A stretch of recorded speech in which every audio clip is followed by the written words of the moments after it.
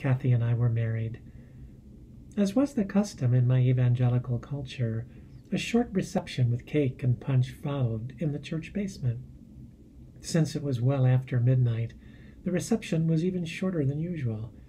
As sheets of rain blew in from the Atlantic, the guests departed.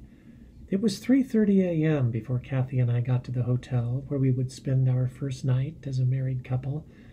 It was a Holiday Inn near the Long Island Expressway. We both went into the lobby, and I told the receptionist I had a reservation for Paul and Kathy Williams. It felt wrong to have given Kathy my name. I felt barely old enough to own it myself.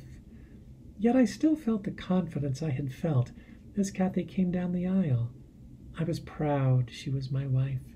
I knew who I wanted to go to bed with. The question I was avoiding was who I wanted to go to bed as.